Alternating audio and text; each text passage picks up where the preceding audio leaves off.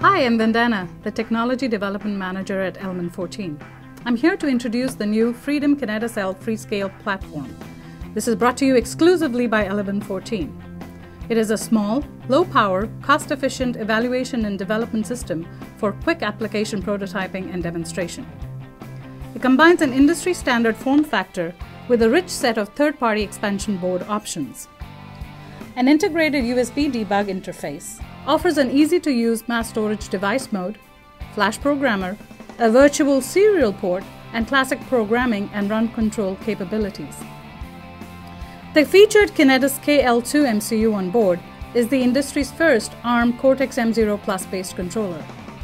This offers increased versatility, intelligence, and performance for today's applications. Leveraging the strengths of 8 and 16-bit MCUs such as low static power, small footprint, low cost, ease of use, and combining that with 32-bit systems, which provide high performance, high energy efficiency, scalability, software reuse, the KinetSL provides the ideal opportunity for users of legacy 8 and 16-bit architectures to migrate to 32-bit platforms.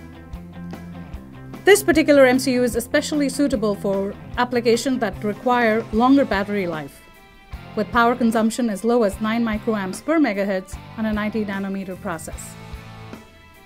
The KL25Z128 VLK4 Cortex-M0 Plus MCU comes with an internal flash of 128 KB and an internal 16 KB SRAM.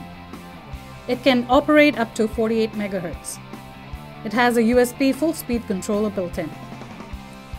The sophisticated USB debug interface is supported by the onboard Kinetis K20 processor.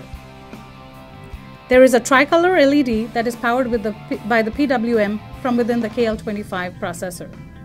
It has a capacitive touch slider and a Freescale MMA 8451 accelerometer on board. There are many power supply options offered with this board. It can be with a USB connector. It can also be with a coin cell, the battery holder being provided on the board. There are 5 and 12 volt inputs that are offered on the I/O headers, as well as a 3.3 volt input and output on these headers as well. A reset button has been located here to reset the functionality of the board. The form factor, as mentioned before, is compatible with hardware designed to work with Arduino and Arduino-compatible boards. The software support includes the Freescale Code Warrior, Kyle MDK, and third-party solutions. To learn more of what the software solutions are for this board, please visit element14.com/freedomboard. Stay tuned for more demos and software updates in the coming weeks for this board. The board itself will be available in September, but be first to receive and evaluate the board by pre-ordering them at element14.com/freedomboard. Thank you.